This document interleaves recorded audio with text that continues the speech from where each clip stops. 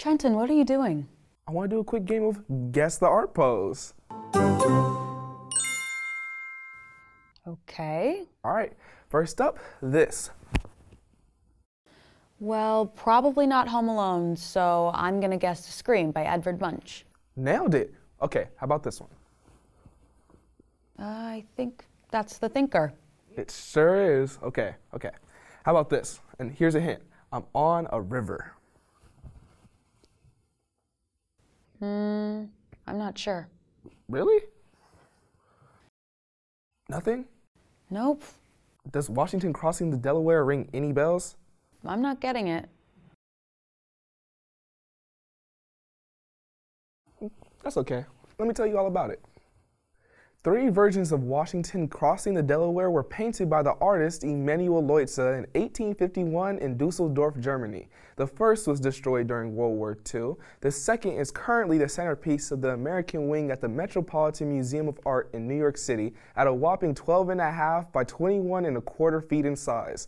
The third is substantially smaller at 3 feet high and 6 feet long, which spent several decades in the White House from the 1970s up until 2014. It is now up for auction at Christie's and expected to go for around $20 million. The artist Leutze, who immigrated to America, was very against slavery and made a point to incorporate the different melting pot features of America into the painting, including a black soldier and Native American symbols. The painting itself depicts George Washington leading the troops during a key moment of the American Revolution. All right, I know about George Washington being the first president, but I don't think I knew he was in the Revolutionary War. Well, you know the American Revolutionary War was the war for independence from Britain, right? Yes? Well, luckily for us, we've got our resident history buff Oscar to fill us in on the American Revolution.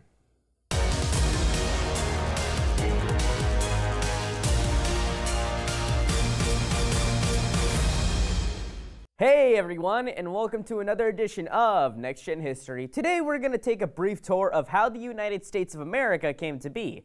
The US is only around 250 years old, which might seem like a long time, but when you think about the fact that the dinosaurs went extinct 66 million years ago, or that China has over 4,000 years of recorded history, the US as we know it today is basically a middle schooler.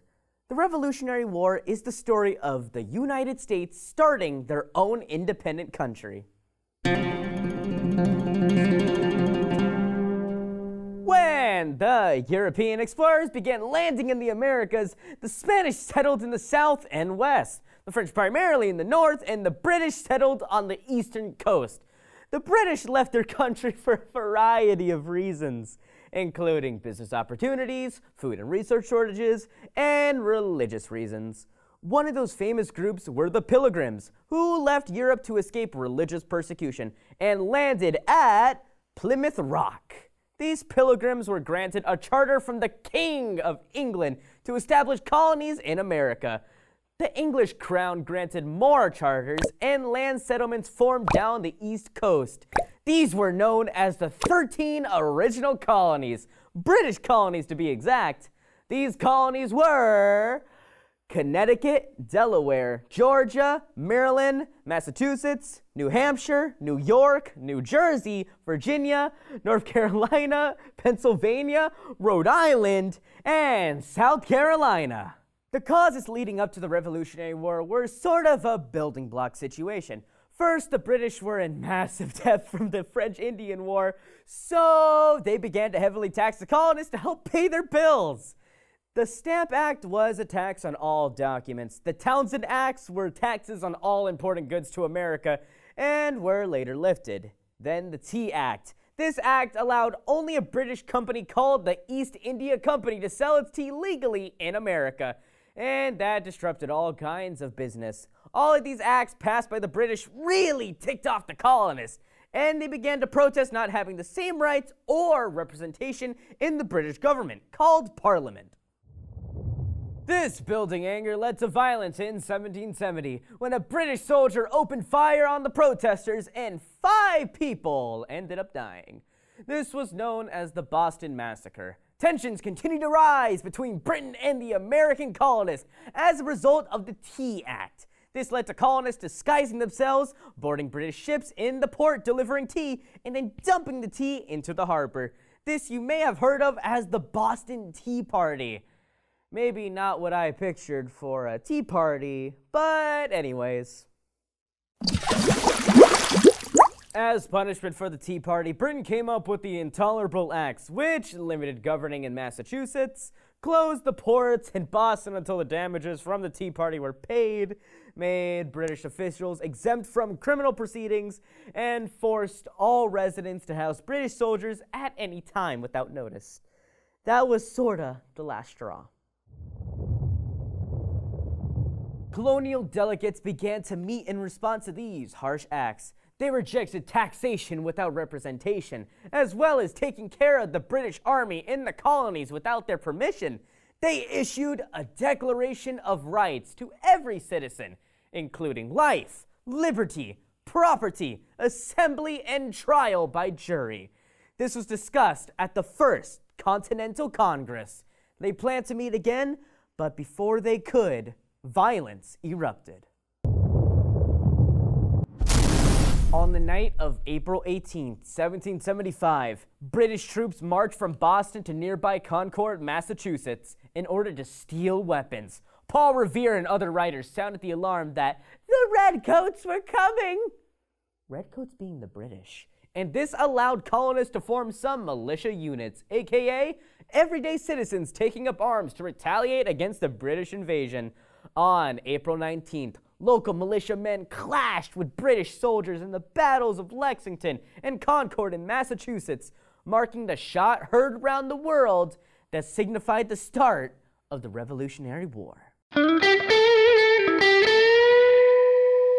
The Second Continental Congress formed the Continental Army, and George Washington was made commander-in-chief. By 1776, General Washington had led many battles against the British, and the Revolutionary War was in full effect. At this point, a majority of American colonists were in favor of independence from British rule, and a Declaration of Independence was made. This document declared that men deserved the rights of life, liberty, and the pursuit of happiness, and that Britain was interfering with these rights.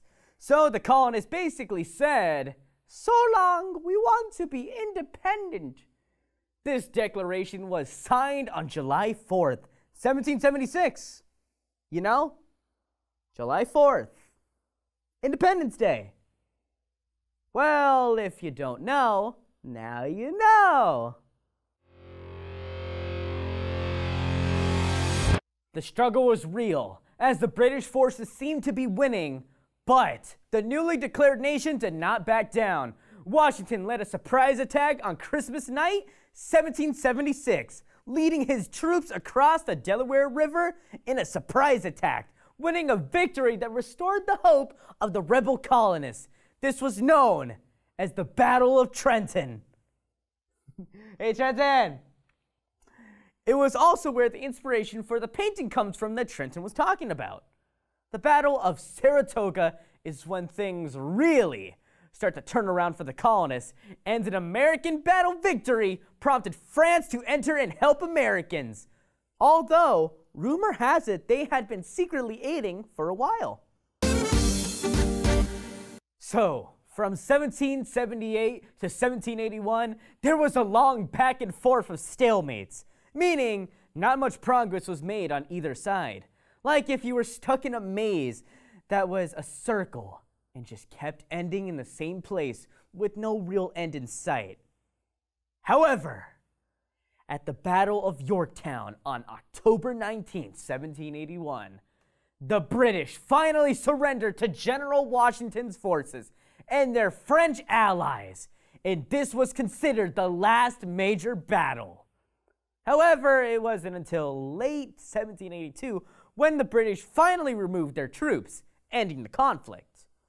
Great Britain formally recognized the independence of the United States in the Treaty of Paris in 1783 after 8 long years of war. This is how the 13 colonies won their independence from Britain and became the United States of America. The Constitution, or official governing document, was then written in 1787, ratified in 1788, and in operation since 1789. So, next 4th of July, when you're eating your hot dog Did someone say hot dogs? and watching fireworks, it's because the colonies won their independence from Britain. That's all for today, friends. Thanks for tuning in to another edition of Next Gen History.